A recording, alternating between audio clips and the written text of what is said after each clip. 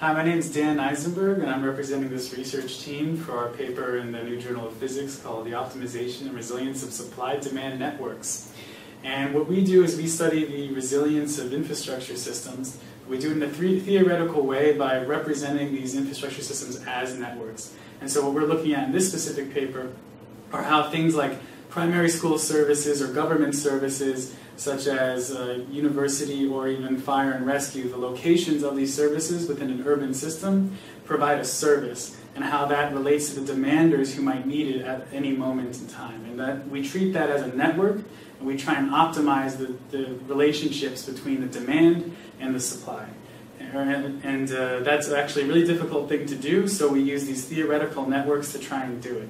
And so the most simplified way that I can describe the model that we use here is in these 4 nodes. You'll see there's 1 supplier and 3 demanders. And so flow throughout this network would be in this way. And if we have demand of 1, whether it's a packet or a service at each individual demander, we might have this much flow over each link. And so what we do is we take these simple flow situations where there's a certain amount of load on each link, and we try and blow it up to larger networks. So in this specific paper, we're looking at 1,000 nodes with 3,000 links. The edge capacity is based off of this steady state flow situation. So the maximum load on links might be 3/2 or 1/2. And then you multiply that by some factor alpha to determine the total capacity that would happen over that link.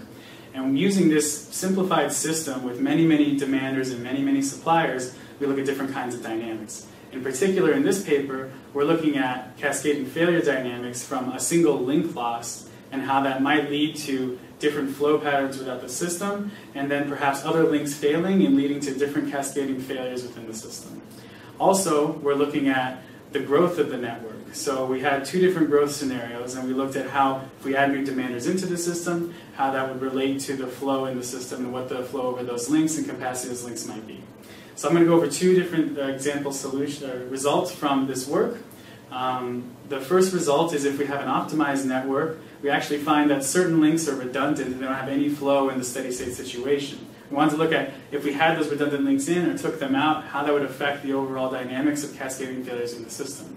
What we found is if you actually remove the redundant links, which are the black lines, or instead of leaving them in, which are the red lines, you have smaller cascades and slower cascades, which is a more resilient system. It gives you more time to respond to failures. It gives you more ways of dealing with different kinds of losses within your network.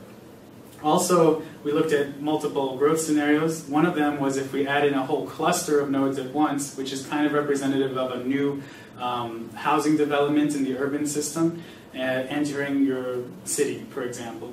And how would you optimize the location of suppliers relative to these new clusters?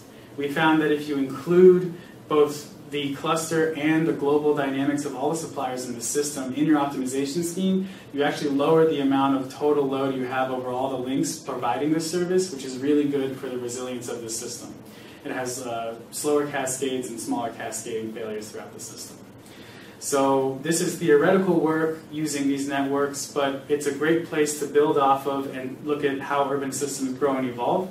And what we're looking to do is try and include new types of networks, like spatial networks, which represent roads or power grids, as well as different kinds of optimization schemes for how suppliers should be put into the system. For example, a primary school might be optimized based off of trying to keep the shortest distance between the supply and demand, where a fire station might be optimized based off of how you want to have that specific service be provided anywhere within in the network at any given moment because they need access to it.